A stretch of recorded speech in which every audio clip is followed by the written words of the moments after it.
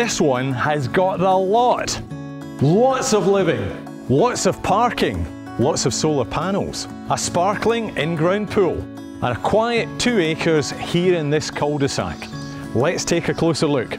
Heaps of bench space, heaps of drawers which are all soft close, and the control of gas cooking await your inspection here in the kitchen, which was renovated in recent years and comes complete with an island unit, under cabinet lighting, a large fridge space and stone bench tops. How good is that? The kitchen is open plan to one of the many living areas, and open plan to the bar area as well, which could be included in the sale. Then there's the separate dining room which looks out to the second entertainment area, and finally the huge rumpus room which looks out to the third entertainment area and benefits from both a combustion heater and a split system aircon, the perfect spot for your pool table. You'll find high quality vinyl plank flooring underfoot and plenty of fans overhead to work in conjunction with the split system aircons. Like the kitchen, the bathrooms have also received attention in recent times. You'll find a feature bath in the family bathroom together with floor to ceiling tiling and a suitably stylish shower that comes with not just 1 but 2 recesses for the soap and the shampoo.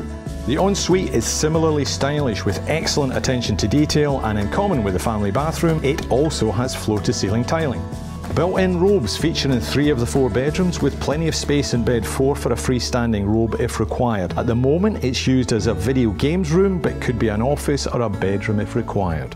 Moving outside, you'll find a choice of 3 outdoor entertainment areas, one of which overlooks that substantial, sparkling in-ground pool. You'll also find a very substantial 12 metres by 3 metres, fully fitted demountable out there as well, ideal for a home-based office or perhaps another living space for the teens. Lots of options, or alternatively, the owners will remove it and you can enjoy more yard space. Then we've got all that high and low covered parking for cars, trucks, caravans, boats and more. By my calculations, there's 24 metres by 8 metres of high covered parking and another 24 by 8 of lower covered parking. Be sure to check it out and see for yourself. You'll also find 3-phase power outlets, an air compressor which stays, and there's also a garden shed out there as well for the ride on.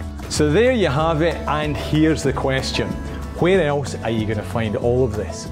My name's Steve Hodgson from Elders. Thanks for watching, and I'll see you next time.